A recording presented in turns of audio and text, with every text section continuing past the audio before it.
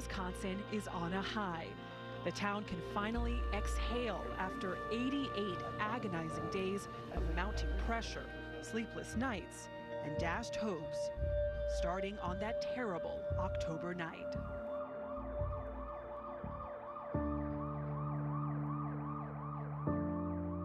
I've been doing this for over 20 years, and it's a crime scene like you rarely see.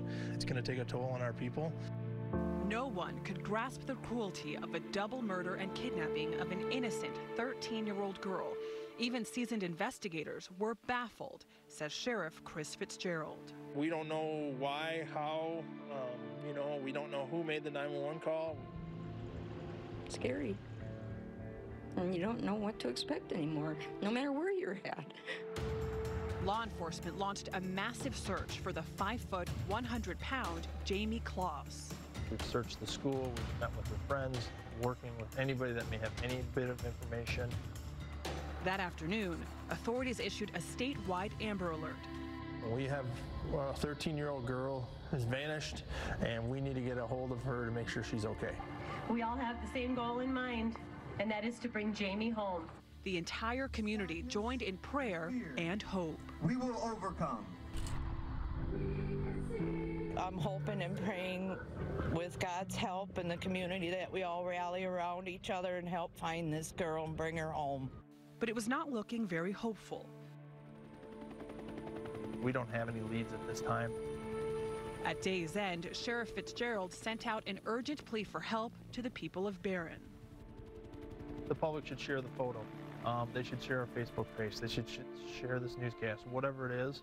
Anybody that can get information about where she might be. Slowly, the world began to learn a little bit about the 8th grader who disappeared without a trace. Her aunt and godmother, Jennifer Smith. Jayme is the sweetest little girl. She wouldn't hurt a soul. A sentiment echoed by the school superintendent, Diane Tremblay. Jayme wrote on one of her assignments, in response to the question, what would you do if you were given $1 million? She said, feed the hungry and give the rest to the poor. Sheriff Fitzgerald knew Jayme Closs was in danger.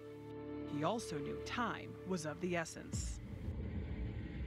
Every second counts in this case. Sheriff, have you questioned any people of interest? We follow up on every tip. The Sheriff's Department joined forces with law enforcement agencies across the country. More than 100 officers combed through neighborhoods and searched for clues. The Barron County Sheriff says they're using infrared technology and drones to help in their search.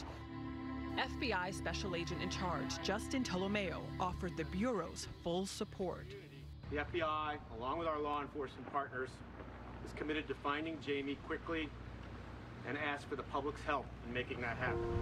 Over 200 tips came flooding in. Jayme's Amber Alert webpage got 30,000 hits, and friends like Melissa Salmonson organized a prayer vigil. Everyone's feeling very helpless right now. Day 4, and still no leads. The sheriff asked for 100 volunteers to search the area. Here, go ahead, next 6, 7. 300 people showed up, and dozens had to be turned away. I got granddaughters and a daughter, so I don't want this stuff to happen anymore. The days wore on with no sign of the missing teenager, no sign of her abductor. I'm terrified. I want to stay in my home where I know that I'm safe, that I can keep my baby safe.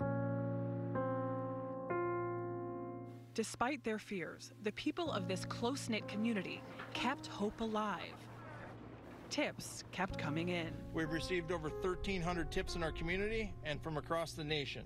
We have closed 1,100 of those. The FBI offered a $25,000 reward, an amount later doubled by Jenny O'Turkey, the Closs's employer. The sheriff called upon more citizens to join in the investigation. We are asking for about 2,000 volunteers to walk specific areas in or around the crime scene to help with our investigation.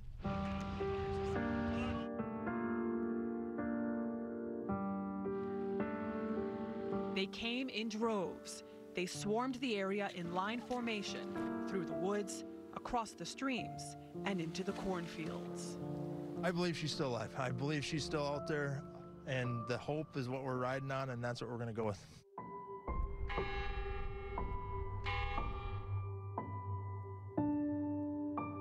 But in the middle of all this hope came a solemn reminder of what was lost. Two people who were deeply loved, James and Denise Closs, Jayme's mom and dad. Why? Why? They're normal people. Why would you? They don't bother nobody. They go to work, they go home. They're about their families. As time passed, the leads dried up and the cold reality set in. 18 days into this investigation, still no suspect and no sign of Jayme Closs. Investigators who had set up shop in the command center started leaving town. You know, we were averaging sometimes between 100 to 250 a day. Now we're down to that 25-ish range. So we need to scale back the operation itself from our 24/7 operation.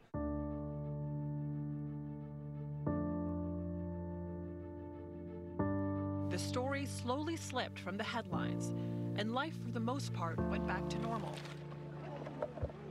But the people of Barron never forgot Jayme Closs. Lord, Jayme's family has been searching for 77 days in great anguish for their loved one.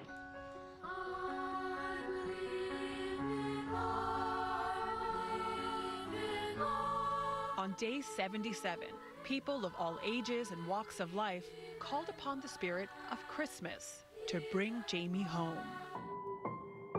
Jayme's uncle, Mike Closs, addressed the crowd.